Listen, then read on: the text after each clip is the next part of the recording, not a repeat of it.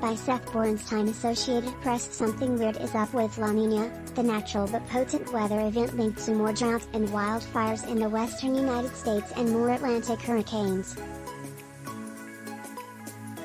It's becoming the nation's unwanted weather guest, and meteorologists said the West's megadrought won't go away until La Niña does. The current double-dip La Niña set a record for strength last month and is forecast to likely be around for a rare but not quite unprecedented third straight winter.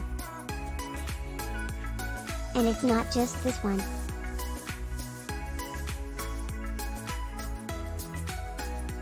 Scientists are noticing that in the past 25 years the world seems to be getting more La Niñas than it used to, and that is just the opposite of what their best computer model simulations say should be happening with human-caused climate change.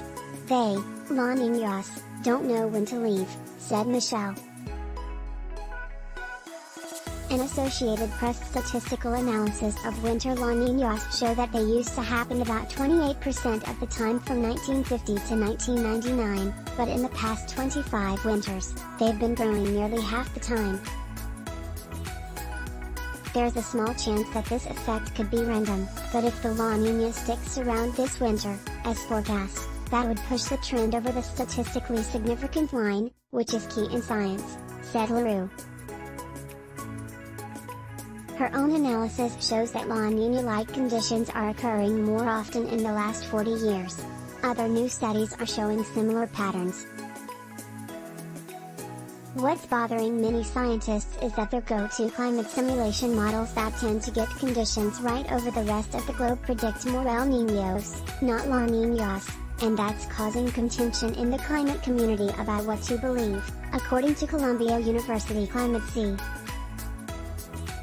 What Seager and other scientists said is happening is that the eastern equatorial Atlantic is not warming as fast as the western equatorial Atlantic or even the rest of the world with climate change.